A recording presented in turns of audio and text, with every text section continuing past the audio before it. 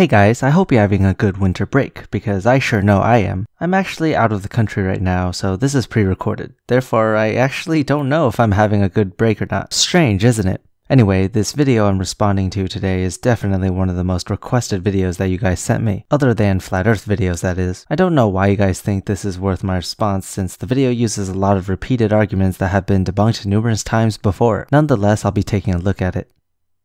Evolution. It's not a scientific law or a law of biology.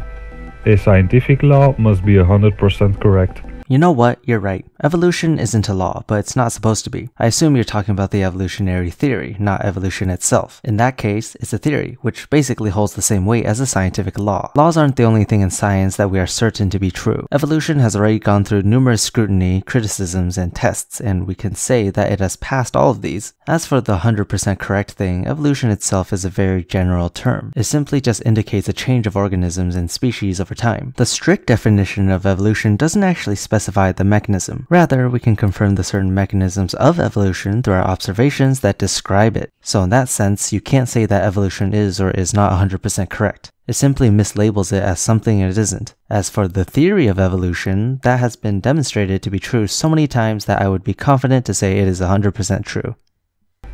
Failure to meet only one challenge proves a law is wrong. This video will prove that the theory of evolution fails many challenges, not simply one. I always give everyone a chance, so let's see you debunk this widely accepted scientific fact. The theory of evolution will never become a law of science because it has many errors.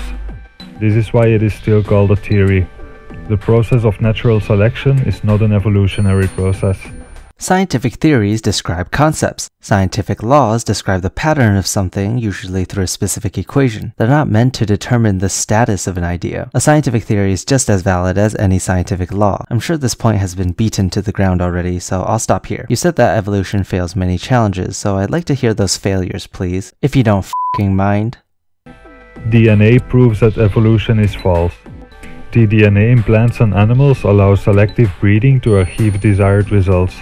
Dogs are a good example of selective breeding. The DNA in all dogs has many recessive traits. A desired trait can be produced in dogs by selecting dogs with a particular trait to produce offspring with that trait. This specialized selective breeding can continue for generation after generation until a breed of dog is developed.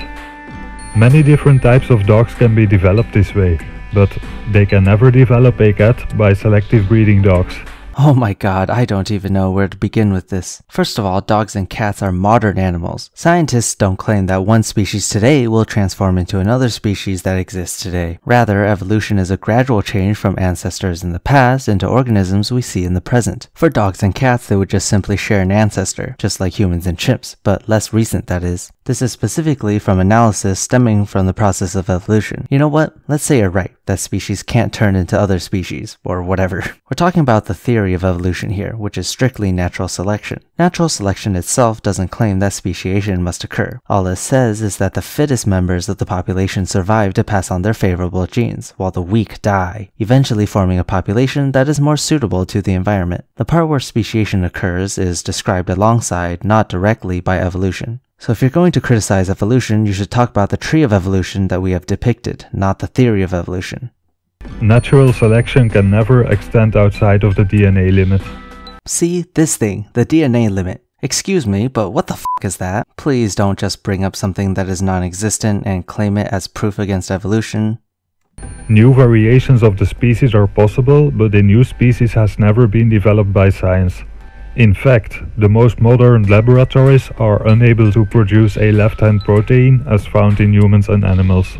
Allow me to briefly explain what left-handed and right-handed means here. So many molecules, both organic and inorganic, are chiral. Chirality is a property that simply means that the molecule can exist in its mirror image form. These two molecules would be said to be enantiomers of each other. However, chirality would only be present if these two forms are non-superimposable on each other. So any molecule that looks the same on its mirror image would not have the property of chirality. Now, amino acids are interesting when you look at it in terms of chirality. With the same atoms and bonds, they can exist in either of its two enantiomers. We call this levorotatory, abbreviated to L, and dextrorotatory, abbreviated to D. In the sense of amino acids, we could just attach the letter L or D to the front of the amino acid name to specify which enantiomer we are talking about. For example, L-tyrosine. This is also the same system for sugars such as glucose. Now, when we apply levo-rotation and dextro-rotation to amino acids, we can call them left-handed L or right-handed D. Now that that's out of the way, this creationist here is claiming that we cannot produce L amino acids in laboratories. In nature, the vast majority of amino acids that exists are left-handed, with the exception of a few that are right-handed found in certain bacteria. Not only are we able to produce left-handed amino acids in the laboratory, we can also produce the right-handed ones too. And there are various mechanisms we can use to achieve this goal. The main idea is that the chemical reactions we use will produce roughly an equal amount of L and D. That's because it all comes down to the stereocenter carbon conformation, either in its R or S form, that determines the enantiomer outcome, which can be either or in a reaction. I know it's a lot of information, but you don't really need to know the details to debunk this creationist. Anyway, I'm gonna need to go over a few mechanisms now. Here's the most famous one, and speculated to be the culprit that produced the first amino acids on Earth: the Strecker synthesis. Here's a simple step-by-step illustration. First, we have some sort of aldehyde with an R group the same as that of the amino acid we want to produce. So in glycine, that would just be hydrogen. In valine, it would be a methyl. Two reactions sort of happen simultaneously. We have an ammonia attack on the carbonyl carbon, which is then attacked by a nucleophilic cyanide ion to produce an aminonitrile. Then, under acidic or basic conditions, a nucleophilic attack by water produces the amino acid of interest. Now, the reason this reaction can produce both the L and the D conformation is due to the first nucleophilic attack on the carbon, which produces a racemic compound. Since the carbon initially started with only 3 sigma bonds, the nitrogen can enter from either the top or the bottom side, and depending on which, the carbon will turn into either the R or the S form, which in turn determines the amino acid's L or D form. The Strecker synthesis isn't the only reaction that does this. There are other mechanisms we use to produce the L and D form of amino acids, but due to the length of the explanation, I'll omit it for now, since the Strecker synthesis itself should suffice.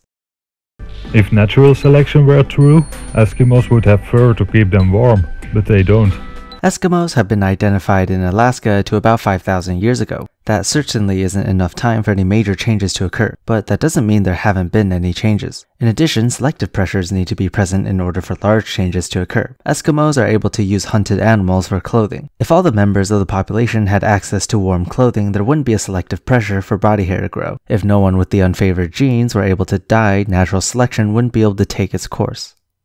Humans in the tropics would have silver, reflective skin to help them keep cool, but they don't. Actually, the response to high-intensity sunlight would be darker skin. Darker skin provides more protection against the UV radiation. Meanwhile, silver skin would be more easily damaged. I wonder what the skin color tends to be for those people living in the tropics.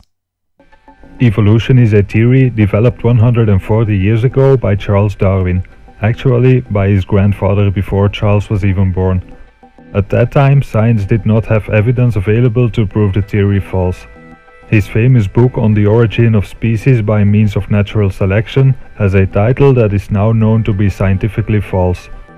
I don't think creationists understand exactly how much criticism and scrutiny Darwin's work received when it first came out. His ideas were basically shunned, and it wasn't until later that scientists acknowledged the validity of it. It is now universally accepted to describe the pattern of evolution. What I realize a lot about creationists is that they tend to just flat out lie about certain facts. This person here is portraying Darwin's theory as if it's universally accepted to be false or something, when that is clearly not the case. And this applies to plenty of other claims too. For example, creationists claim that all fossils we find are mixed within rock layers, therefore a worldwide flood must have occurred to kill off a bunch of life all at once, and this in reality is simply false. My speculation is that they take outside sources, from anyone really, scientists, creationists, and twist it in a game of telephone amongst each other in an echo chamber until the idea is a complete lie. How dangerous is that?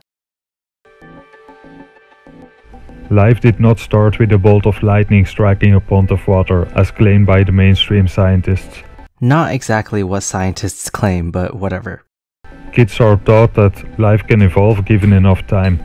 This is a false statement without any scientific support. Time does not make impossible things possible. As an example, a computer was programmed in an attempt to arrive at a simple 26-letter alphabet. After 35 trillion attempts, it has only arrived at 14 letters correctly. I have no idea what experiment you're referencing, but that sounds like complete bullshit to me. A source would most certainly be appreciated. Anyway, I will be ending the video here. I think I might make a part 2 to this, not sure. How about you guys tell me if you're interested in seeing a part 2 or not? I could either continue to work on this or focus on other topics. As for next week or the week after that, it's possible that I might miss an upload. I will be visiting family this Christmas, and then afterwards I might be traveling around a bit. Follow me on Twitter for updates.